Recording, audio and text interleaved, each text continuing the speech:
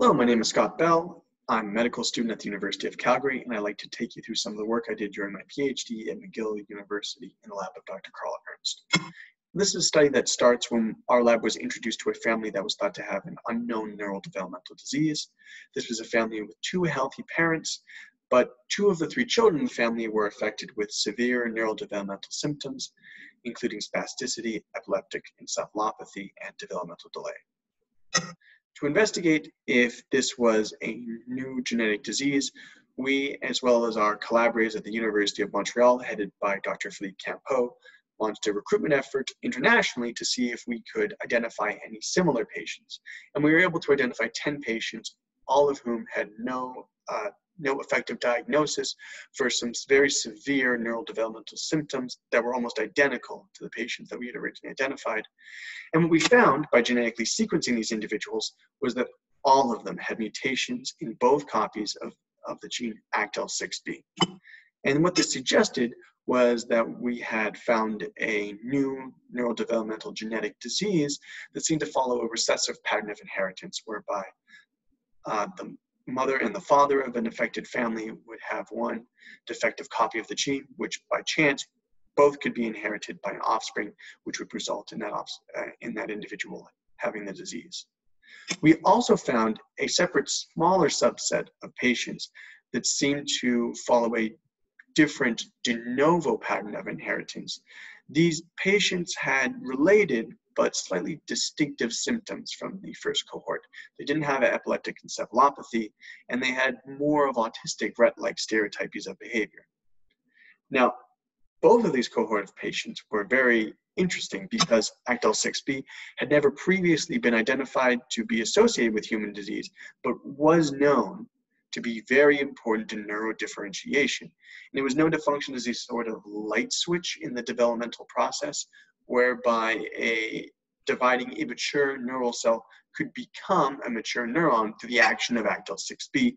And the mechanism behind that was that ACTL6B functions as a sort of targeting complex for these large amalgamations of proteins called the BAF complex. And ACTL6B allows the BAF complex to move from specific parts of the DNA where the BAF complex is bound and has been upregulating genes involved in more immature neural processes like proliferation, and instead drag that BAF complex over to areas of the genome that are more associated with mature, differentiated processes like upregulating genes in axon and dendritic development. And so in order to investigate and show that mutations in ACTL6B could indeed cause disease in humans, we used induced pluripotent stem cells to take both skin cells from affected individuals and controls, make those cells into stem cells, and then push those stem cells to become neurons that were genetically matched to the skin cells that they were originally derived from. We also used CRISPR-Cas9 genome editing to both remove ACTL6B function in control cells, as well as restore ACTL6B function in the cells of affected individuals.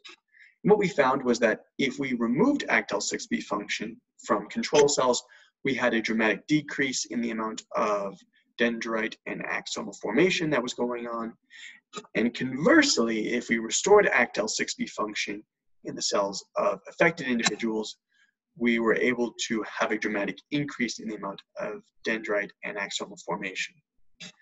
And what this suggested to us was that the symptoms that were being experienced by these patients were due to mutations in the gene ACTL6B, which were causing aberrant regulation of the BAF complex, leading to changes in gene expression, which ultimately led to abnormal neurodevelopment.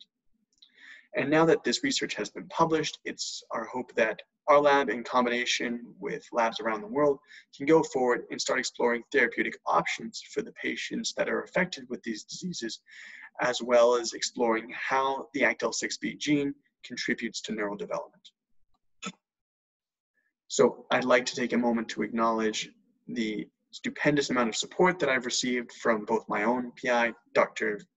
Carl Ernst, as well as our collaborator, Dr. Philippe Campeau, from the funding agencies that have supported our work, as well as the institutions that we call home. And if anyone has any questions about this study or my work, I would encourage you to reach out to me on Twitter or via email. Thank you very much.